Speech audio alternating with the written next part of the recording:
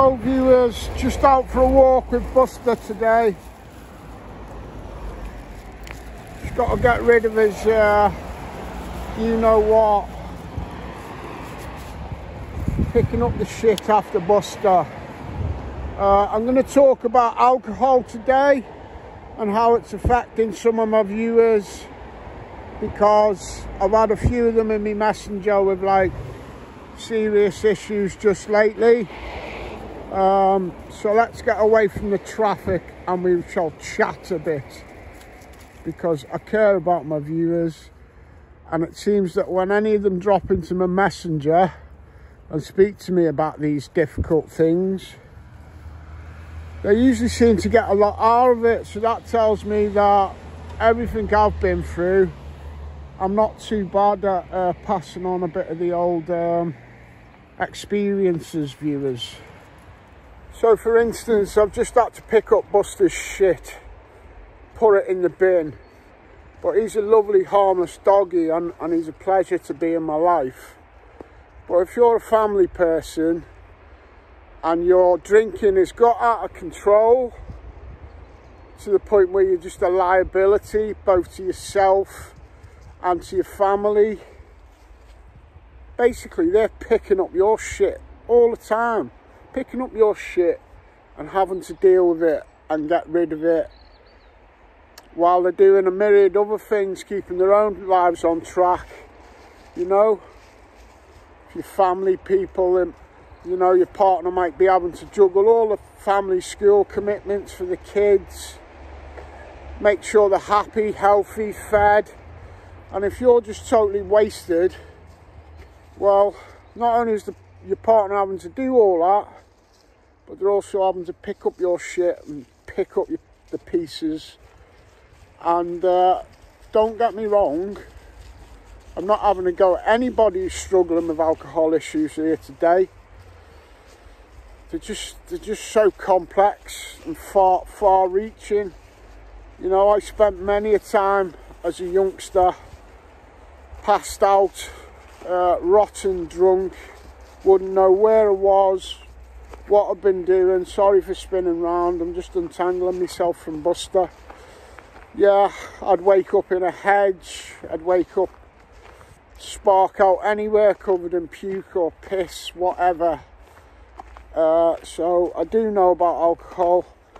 I also know that I used to joke that heroin actually saved my life, only because that's what ultimately stopped me drinking initially when it was way out of control when I was younger. And yeah, I lost 24 years to heroin, crack and methadone then. But I tell you what,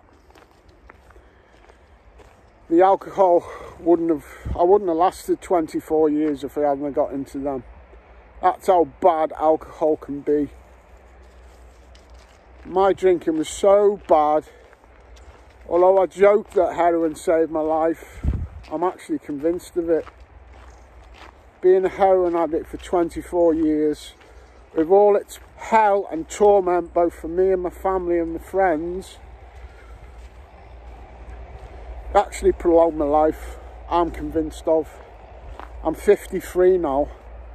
My father was an alcoholic as a young man, and cleverly he didn't get into heroin, but I did. Well, he died from his alcoholism, age 46. So it just puts in perspective how bad alcohol can be when somebody like myself, who's had major run-ins both with alcohol and heroin and crack and all that, can actually say that he's outlasted his dad, probably because he was a heroin addict, which got him off the drink. I just hope that underlines for you viewers, anybody struggling, just how bad and serious and toxic and nasty alcohol can be when it gets out of control. It's fucking awful. It destroys lives, it destroys relationships, it destroys families on a daily basis. And remember, I'm not doing this video out of the blue, randomly picking a topic for a vlog. I'm doing this video to address some of my friends who've reached out to me, which is brilliant that they've reached out to me and confided in me. But that's why I'm doing it, because some of my friends are having issues with alcohol right now. I can only surmise that a lot of people, including myself, you know, most people, they have ups and downs in life, and what goes on in your childhood is pivotal. So my father being an alcoholic and my mum divorcing him in the early 70s when I was a babby, when women didn't really divorce their husbands then, and then all the fallout from that divorce and the psychological impact that I'd already had on my mother, who then had to go on to bring us all up. Yeah, that impacted me massively. So it is like a cycle. Yeah, and so when you're having your alcohol struggles and that, first thing I'd like you to take from this video is to sit and think for 2 minutes. Who is your alcoholism affecting? Who is your alcoholism affecting? Are you married? Have you got a partner? It's obviously going to be affecting them. Have you got kids or a job where people rely on you? It's obviously going to affect you, your children or your work commitments. It has a massive effect when the drink gets out of control. Oh, who can fix it, and what can you do to help yourself? The only real way you're going to help yourself is to hit rock bottom. That's my own take on it. Rock bottom.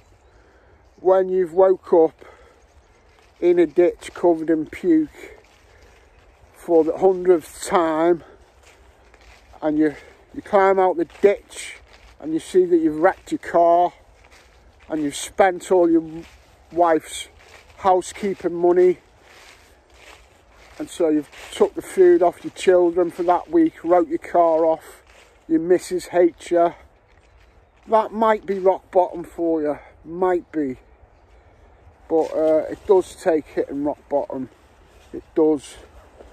But just be mindful while you're not hitting that rock bottom, and even if you're reaching out and that, it's a good sign that you're reaching out. But in reaching out, you need to try and avoid. You need to try and avoid hitting rock bottom. If you've already reached out, then you've had a wake-up moment. You've obviously been fed up of messing up too many times. You can avoid hitting rock bottom. If that light bulb just goes off in your head, you're going to lose your children. You're going to lose your job. You're going to lose your house.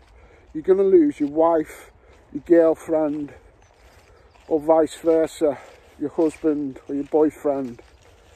You know? Yeah, and you'll die old and lonely, and or not even old, but alone. You'll die probably too early. You'll die alone, like my father did. I never ever knew the man. His name was a swear word in our house when I was growing up. So think about that. If you've got kids and you're drinking and it's getting out of control, if you split up with your partner, do you want your name to be likened to like a swear word in the house that your children live in? Do you want your ex-partner to say your name like she's saying the worst possible swear word because of all the damage that your alcoholism has done? Because that's what I grew up with. I grew up with all that. I grew up with plotting to kill my father because of all the abuse that he'd unleashed on my mother. I used to plot with my older brother, if we ever bumped into him, how we could kill him. So if you're a dad, you know, is this what you want to unleash on the next generation? I'm sure you don't. You don't want to unleash that. Not when you're sober and you're happy and you're buzzing along. But you need to think about all this when you're getting itchy fingers and wanting to reach out for the bottle. You know, there are medications, I think, that can help you stop drinking. I'm not overly familiar with them, but any medications you've got to stick to. You've got to stick to your medications properly and not fucking jog on with them and mess about. Same with things like antidepressants. If you're on some and you think they're helping you, don't lapse and don't take them, or don't lapse and then take some to catch up, because they don't work like that. Just keep steady on your medication and keep working towards your goal, and keep in mind that you don't want your name to be a swear word in the generation that you've given born to, like my father's was.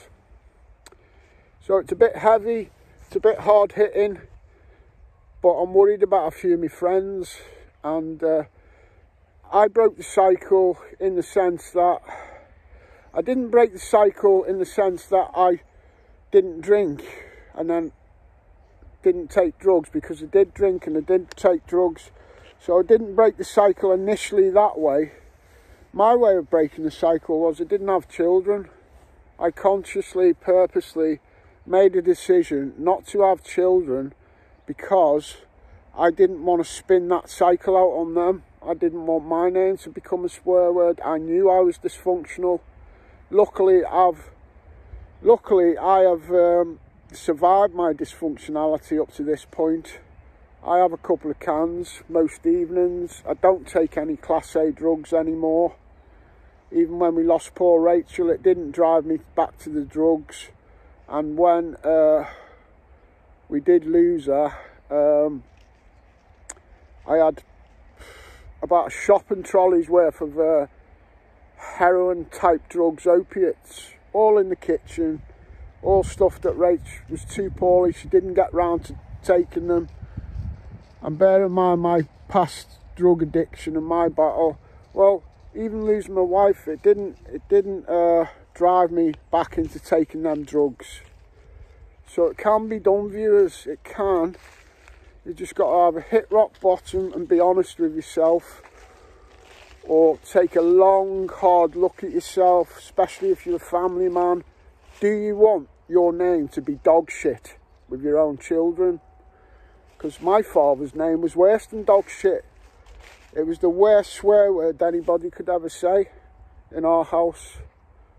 So think about it, viewers. I'm sorry that this isn't a bright, breezy Anglo Celtic v Loggle Boggle, but I thought I needed to make this hard hitting one because some of my friends are struggling right now. And I wish you all the best of luck in the world, and you can turn things round into a lovely, bright future, an absolute golden future. You've just got to realise that. Right, I've had to sort more of Buster's shit out. I guess life's got a lot to do with sorting shit out.